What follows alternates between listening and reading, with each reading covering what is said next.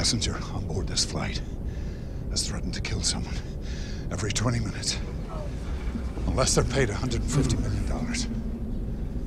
And now, 3 people are dead. The bomb will explode in less than half an hour. And they want you to believe that I'm responsible. Everything you've heard about me is true. I've lost my family, my job. I'm an alcoholic. My daughter was diagnosed with acute leukemia at the age of 5, and I spent my days at work instead of being at home looking after her because I was afraid of watching her die. I'm not a good father. I'm not a good man. I'm not hijacking this plane. I'm trying to save it.